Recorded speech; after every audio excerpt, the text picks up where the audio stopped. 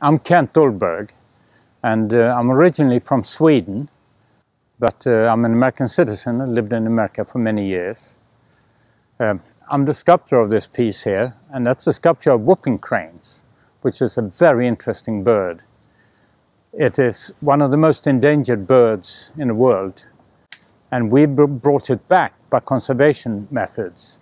And it so happens I live on the Texas coast, right near where they had the wintering grounds.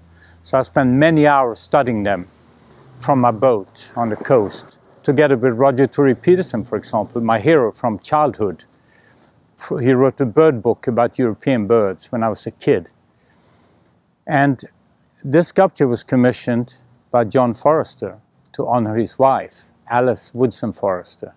And what a great honor to get to do this sculpture for this wonderful museum, who has artists from all over the world in our subject matter, birds. And I just want to say something about, this museum, a renowned, beautiful museum that specializes in our genre of nature and wildlife, is really remarkable. When you first started 40 years ago, there was no museums that would do that. And when I was in art school in Sweden, there was nobody who would even do representation, let alone nature. And so I cherish this museum for that. And to have the opportunity of doing a sculpture like this, a monumental sculpture at this museum, is a great honor. To make a sculpture like this, a monumental sculpture, the bronze itself is about 12 foot high. It's quite a complex, it's quite a labor-intensive process. And of course I came from a working class, from a fishing village, so honest people work with their hands and they're laboring. And so first I start with a maquette, with a model, where I work out all the details and especially the design. Because all my work, even though they're representational, have an abstract content, abstract design, which I learned in art school in the 60s. And so I'd make a maquette first. We call it a maquette, the French word for model. And then I use that to make the big one, and normally with measurements.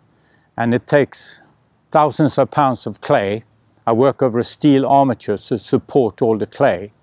And then we make a mold of that. And then we go to take that to the foundry, and they make a wax, and they cut it up in pieces in the lost wax process. And they cannot do any bigger than about 2 by 2 foot. So this was made out of at least 60 to 70 pieces that are then welded together.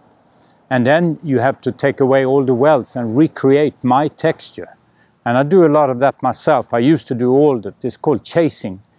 And in the old foundries, in the old days, in France, for example, they were called ciseleurs, the people that did the chasing. And you had to be an artist to recreate texture. That's why I like to do a lot myself, in the old days especially. So you can imagine welding together about 70 pieces to create this and to have it the way I intended it in the first place. But like I said, it's a great honor to have a monumental sculpture here of an iconic, the largest flying bird in America. Thank you.